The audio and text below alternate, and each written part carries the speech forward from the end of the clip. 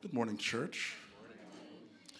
Our scripture reading this morning is from 1 Corinthians 12 through 27, reading from the ESV. For just as the body is one and has many members, and all the members of the body, though many, are one body, so it is with Christ. For in one Spirit we are all baptized into one body, Jews or Greeks, slaves or free, and all were made to drink of one Spirit. For the body does not consist of one member, but of many. If the foot should say, because I am not a hand, I do not belong to the body, that would not make it any less part of the body. And if the ear should say, because I am not an eye, I do not belong to the body, that would not make it any less a part of the body. If the whole body were an eye, where would the sense of hearing? If the whole body were an ear, where would be the sense of smell? But as it is, God arranged the members in the body, each one of them as he chose. If all were a single member, where would the body be?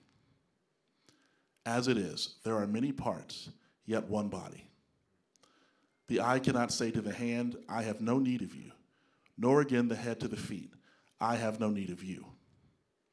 On the contrary, the parts of the body that seem to be weaker are indispensable.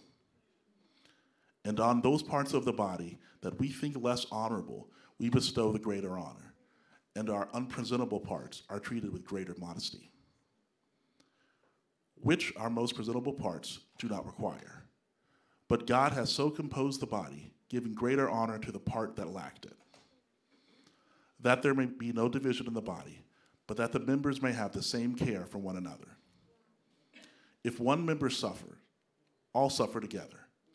If one member is honored, all rejoice together. Now you are the body of Christ, and individually members of it.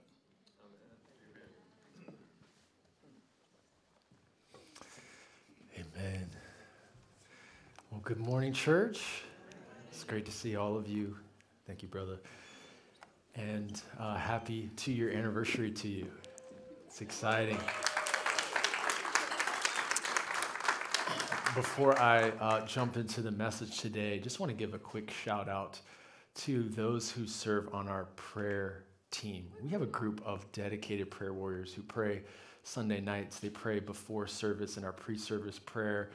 They pray here at the altar, and a lot of what they do is hidden, it's unseen, but it's so important because the kingdom of God advances through the prayers of saints. So I want to thank Ife, Jessica, Amy, Angela, Audrey, Christina, Debbie, my dad and mom, Fonda, Pastor Mark, and EJ. Can we give it up for some of those prayer warriors?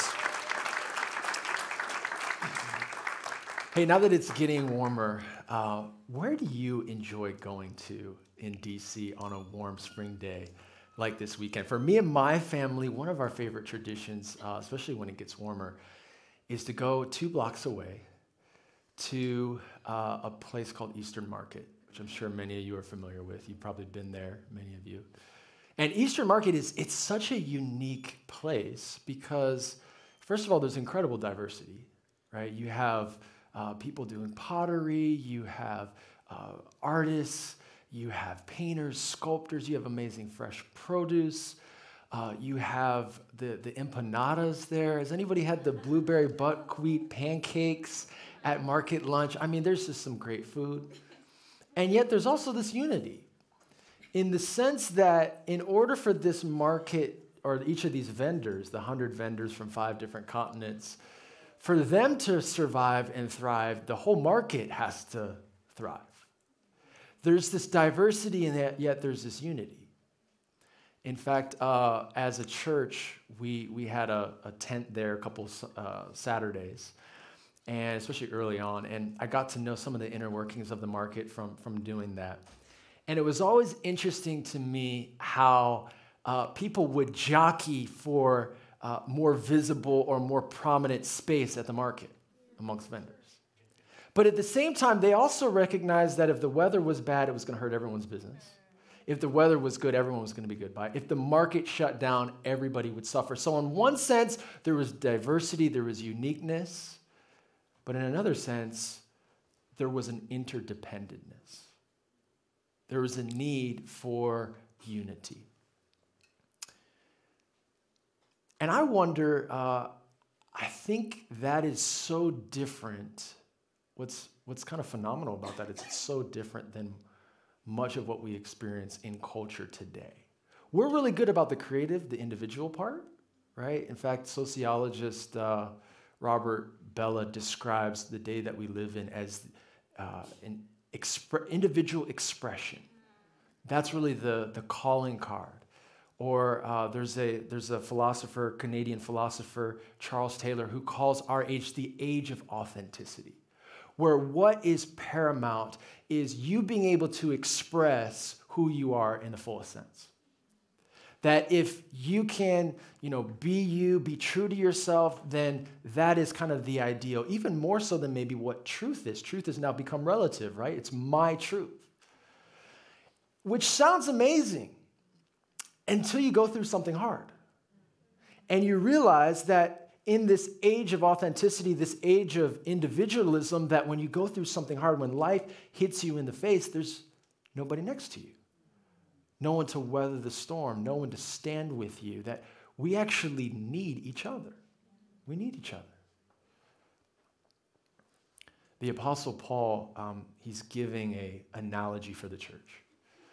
And he describes the church as the body of Christ. It's one of his favorite metaphors. And the reason being is because he had this revelation. The way he came into the kingdom of God was really through a revelation of the church, if you think about it. If you're unfamiliar with the story, Saul was, first he was Paul, formerly he was Saul. He was persecuting Christians. He was overseeing imprisonment of Christians. He actually oversaw the death of the first martyr, Stephen. And he's on the road to Damascus, ready to throw more Christians into prison, because he was thinking that Christians were almost like a heretical sect of Judaism. And so he thinks he's doing the will of God. And Jesus Christ, the resurrected Jesus, appears to him in a vision. And he says, Saul, Saul, why are you persecuting who? Me.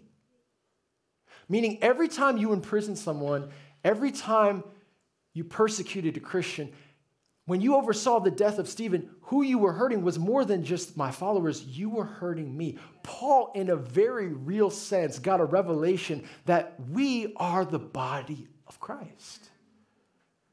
That Christians are the body of Christ. And today, I want to just give you one observation that's clear. It's throughout this whole passage. It's easy to pick up on. I want to give you two dangers or pitfalls that we're in danger of. And lastly, draw a couple of conclusions from our passage today. So here's the first thing, and it is all over the passage. I mean, you see it right from beginning to end.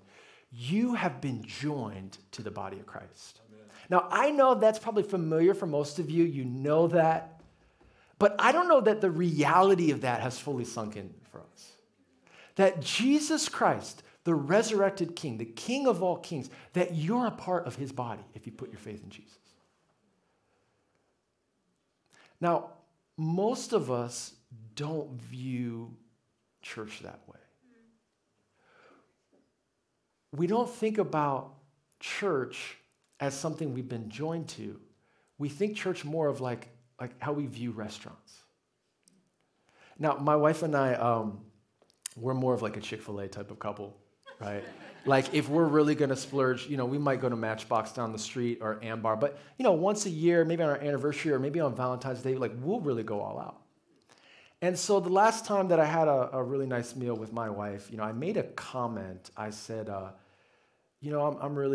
grateful that you're in it for the food, right? I mean, the ambiance, okay, but the food is where it's really at.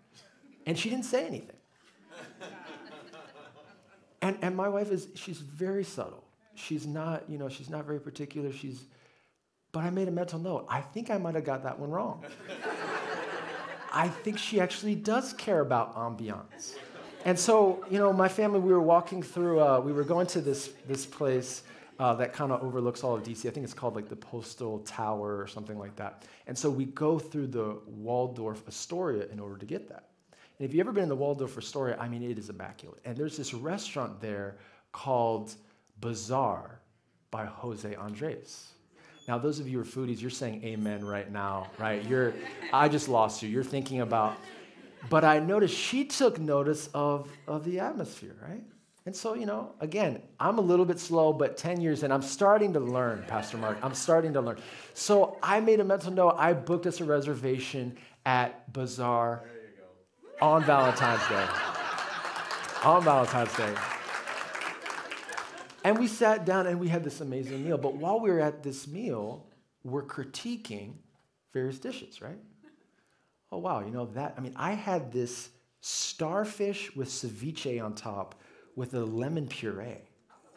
Like just the accentuation of the flavors, right? I mean, it was incredible. But but when you go to a restaurant, you're evaluating, you're critiquing. Oh, I'm going to have a little bit more of that. I don't want that, right? If you don't like the restaurant, you go somewhere else.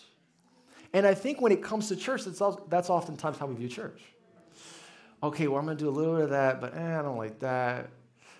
Oh, Pastor Stephen's preaching this Sunday. Oh, darn it, I'm going to wait till next Sunday. The worship team, man, they're singing that song today. I don't know. We're kind of critiquing, we're kind of evaluating, but what Paul wants to make very clear is the church is not something that you pick, the church is something that you're joined to. That when you give your life to Jesus, you're joined to Jesus in his church. You become a part of his body. Now, you have discernment to decide, what church you want to go to and pray through that and what, where God is. But the key is, where is God calling you? Where is God joining you to? Not what's your preference, because if you're going based on your preferences change. As great as ceviche on starfruit is, I'm not in the mood for that right now. Our preferences change, but the people who God has joined us to, that doesn't change. God has joined us to the body of Christ, which means you have a role to play. Now, being joined to Jesus, that's great. Who wouldn't want to be joined to Jesus? Jesus is the embodiment of compassion. He's full of grace and truth. He sacrificed his life for you. Like, if you have a problem with Jesus, can I just suggest it's probably you and not him? But being joined to the church is a little bit less comfortable. It's a little bit harder. Because what always happens is God, it's like he strategically puts us with people, some of whom we don't like, some of whom are different than us. And we end up sitting in a small group, and in a church of 100 people, almost all of whom we love, we end up sitting next to the person that we kind of gets on our nerves a little bit. It's almost as if God has assigned seats. Now, don't look around. Don't make any eye contact, okay? But the point is, it's Jesus' body. It's not your body. Yeah, it's very good. And Jesus died for his body. You didn't die for the body. And so if Jesus invited you to be a part of his body in spite of you, then who are we to exclude others because of things that we don't like about them? You've been joined to the body of Christ, and you're looking at the body, his body. Now, Paul gives two warnings, or two dangers, I would say, two kind of opposite pitfalls that we can fall into. And the first I would call the inferiority complex. It picks up in verse 14. I want you to see this with me, 1 Corinthians 12:14. He says, "For the body does not consist of one member, but of many. If the foot should say, 'Because I'm not a hand, I do not belong to the body,' that would not make it any less a part of the body. And if the ear should say, 'Because I'm not an eye, I do not belong to the body,' that would not make it any less a part of the body." So there are certain parts of the body of Christ, certain members or body parts in this analogy, that seem to be more prominent or significant, right? Like, if I forgot to come to church today, that we might have a problem. I'm sure, maybe somebody like Pastor Mark could come up here and preach, but you would feel the difference because he didn't have time to prepare. If Shanique today forgot that this was her Sunday to lead worship, we might have an issue. Like, I'm confident that our worship team would rally together and we would put something that was pleasing to Jesus. It might only be pleasing to him, but we would, no, I'm just kidding. We would do great, I'm sure, but we would feel her absence, right? And so we tend to think that there are certain people in the church, those with more visible roles, that they're important and we're not as important. And so it explains why, on average, American Christians come to church maybe once a month. Because if you don't come to church, then is anybody really going to notice? And yet, if you think about some of the more, or some of the less visible parts of the body, some of the more invisible parts, are they not crucial to the body's growth and development and health? I mean, think about right now the people who are not in this room who are downstairs working with our kids. Now, I have the privilege of preaching to you all maybe half the Sundays of the year. And I love you all. And I am so grateful for an opportunity to preach. But I recognize that the majority of you are in your 20s, 30s, 40s, 50s, 60s, 70s. You're pretty set in your ways. I mean, I believe the Spirit of God can convict you and change you, but it's harder to change when you're old. But those 7, 8, 9-year-olds, those 4-year-olds, man, if you speak a word of encouragement, that'll change your life forever. You believe in a kid, you deposit the word of God. Is there any more strategic group of people to invest in than our kids? They're invisible, seemingly, but they're important. And even if they don't think they're important, it doesn't change the fact that they're a significant part of the body of Christ. Think about our security team. We purposely don't tell you who our security team is, because that would defeat the purpose. They're supposed to be incognito. And as little as you think about our security team, I can assure you that if somebody came into this church that looked a little bit dangerous, you would stop caring what I was saying. And you would start thinking about your safety. How about the AV team? The only time people notice the AV team is when there's a mistake. But if they were not here, we would be having service in the dark today. That would be an interesting vibe. We wouldn't have online service. We wouldn't have these lyrics helping you. The AV team, though less visible, are important. Paul's point is that every member of the body of Christ, every part of the body has a role and is important. And so maybe you're here and you say, well, actually, Pastor Stephen, I don't have a role. And so if I am not here, well, literally the church will go on because I'm not here very often. Let me encourage you. Let me encourage you that if I take this wedding ring off, I'm still married.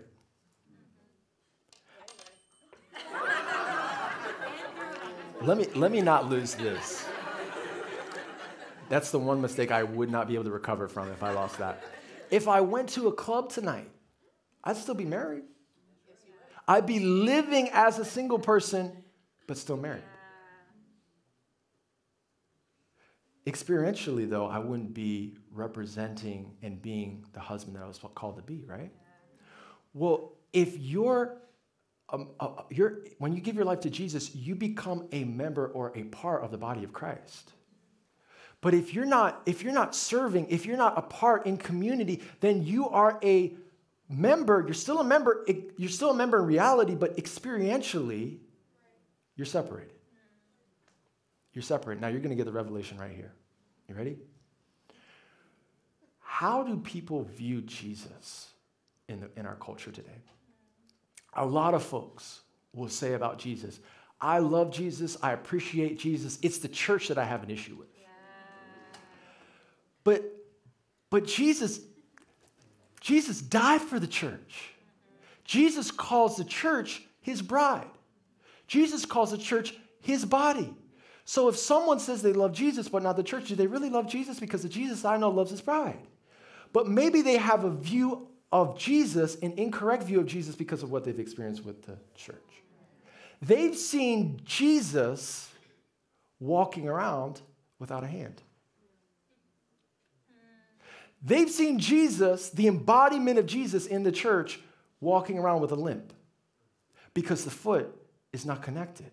The hand is not connected. You can be a part of the body of Christ, and yet if you're not experiencing that, if you're not living in community with other believers, if you're not serving and using your gifts to serve God and to build up the body of Christ, you are representing a Jesus that's missing body parts. Yeah.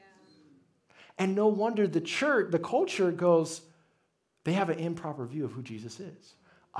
Listen, if it was just about me, if it was just about Grace Covenant Church, I would say, hey, do your thing. But we're talking about our risen Lord and King. Yeah. How we are going to embody him to each other and to the community. I beg you, find a way, no matter how insignificant you may feel, no matter how insignificant you might feel your spiritual gifts are, find a way to serve and to be a part of community, because there's someone out there who will see a greater expression of who Jesus is through your life and through your service. Great. Now, the second pitfall is what people like me are more prone to, which is we have a superiority complex. That's what we have to guard against. Thinking, okay, we know who the real important people are in church. Now, you never say that out loud, right? But you have those thoughts.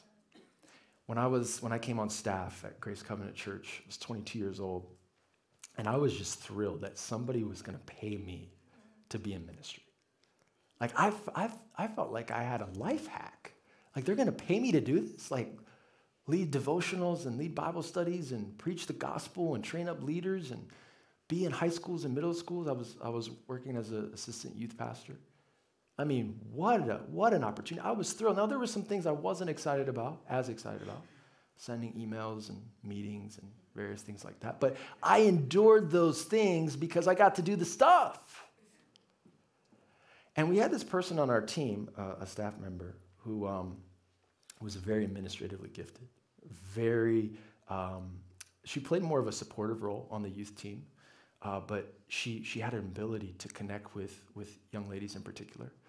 And as a 22-year-old, a little bit full of myself, I had a little bit of Jesus and a lot of myself in me, okay? I thought to myself, okay, she's important, she's a part of the team, but really, come on, right? Like, she can't be as important as me, right? And then she went on vacation. And I'll never forget, it was a Wednesday afternoon. It was about 5 p.m. Our youth ministry was at 7 p.m. on a Wednesday night. It was 5 p.m., and my role was to pick up some of the things that she normally did for that week that she was out. And so my only task was to kind of rearrange some margins of the small group handout and print them out. And I thought, 10 minutes, 15 minutes, right? I mean, I was a finance major. I went to Virginia Tech. I'm a pretty smart guy. I can figure out, some pages on and layouts and printing, right? And I sat there for 3 hours, banging my head against this printer, recognizing that I am not gifted administratively. What's the opposite of a gift? I had an anti-gift of administration. And that began a week of me failing miserably at everything that she made look so easy throughout the week. And I recognized that she played just as important of a role that I did, probably even a more important role. Paul says in verse 21, the eye cannot say to the hand, I have no need of you, nor again the head to the feet, I have no need of you. On the contrary, the parts of the body that seem to be weaker are indispensable. Nobody has ever come up to me and said, Stephen, you have a great liver. Gosh, your heart beats so regularly. The parts of our body that are invisible, some of our organs, they may be invisible, but they're crucial to our life, to our vitality. Some of the members of Christ's body that appear to be invisible are crucial to our life in Jesus.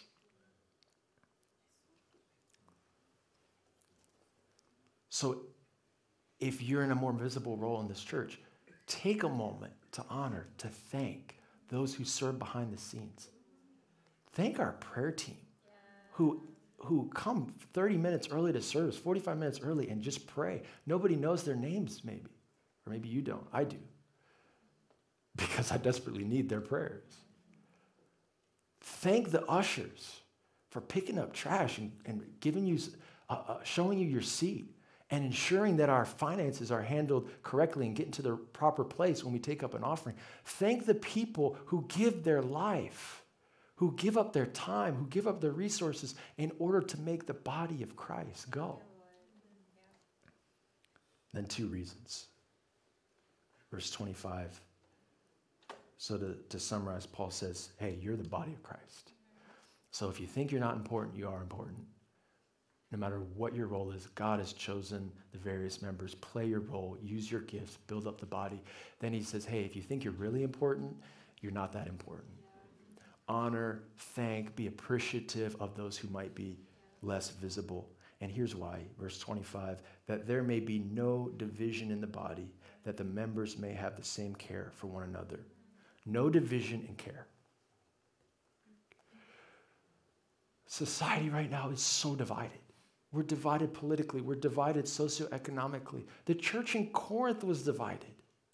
Here they were in this city that was very similar to ours.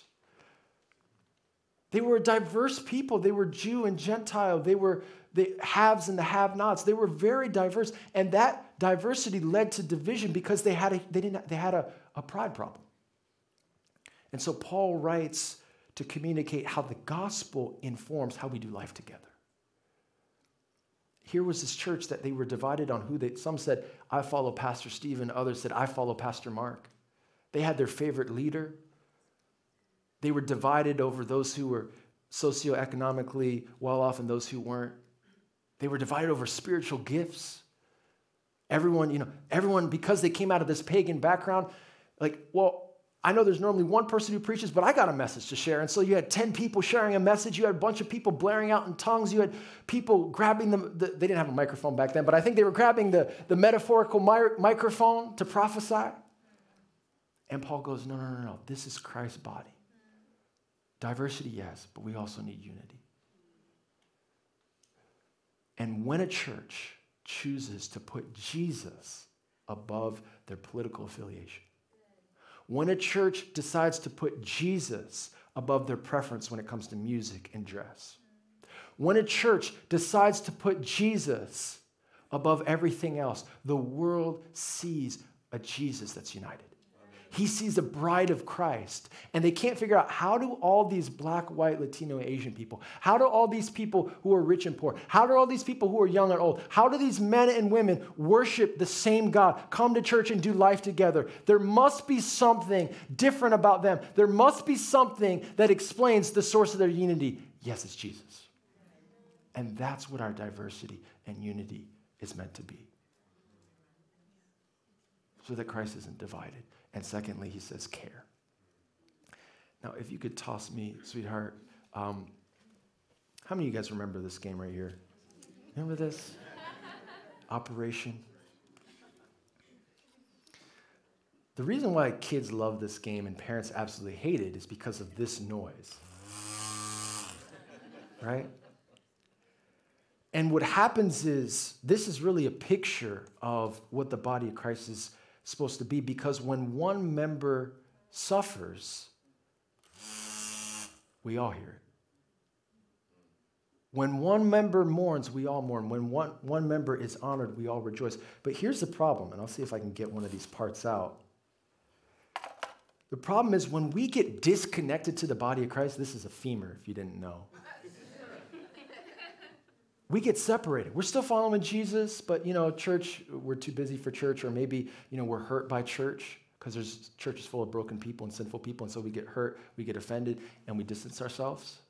And what happens is we start hurting, but because we're not connected to the body, nobody hears. And we're isolated, and we're alone, and nobody's there to help and to mourn with us when we're mourning, or to rejoice with us when we're honored. I beg you, don't disconnect yourself from what Jesus died to bring you into. Amen. He brought you into the body of Christ. So use your gifts. Use your time, your energy, your resources. Get in community with other folks so that Jesus would be embodied to this community and to this church the way he deserves. Amen? Yeah. Pastor Stephen, what do you want me to do? Run through that wall head first? No, I'm just kidding. No, what I want you to do, very simple takeaway. What I want you to do is, if you haven't been to our Life at Grace class, start right there. If you've been going to a church for a couple months, maybe you're checking things out, but when God calls you to be a part of this church, go to that class. Learn about who we are. Me and Lou will sit down with you. We'll do a spiritual gifts assessment with you. We'll plug you in to a ministry, and you can start using your gifts to serve Jesus. Amen? Maybe you are already serving. Thank you for what you do week in and week out. We wouldn't be the church that God had called us to be if it weren't for you. If you're already serving, can I just encourage you to take a moment sometime today and just to thank somebody else who's a blessing to you in the area of service? Just go up to the AV team and high five them. Go down to the kids ministry and just thank them for what they do. Go to the ushers and say, hey, I'm going to give you a bottle of water instead of you giving me a bottle of water today. Find a creative way to serve and to thank somebody who regularly serves us. Amen.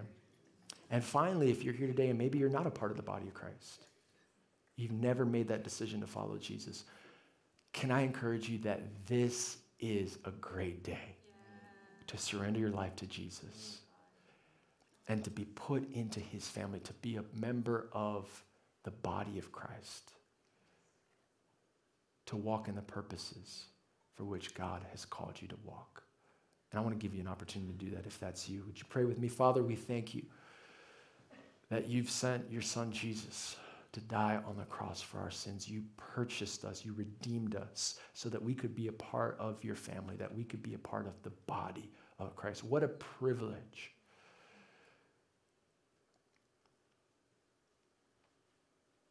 If there's anybody here who wants to surrender their life to Jesus for the first time, or maybe come back to Jesus, maybe you've strayed away from him and today's the day that you want to come back to him, would you just raise your hand real high this morning? I'd like to pray for you.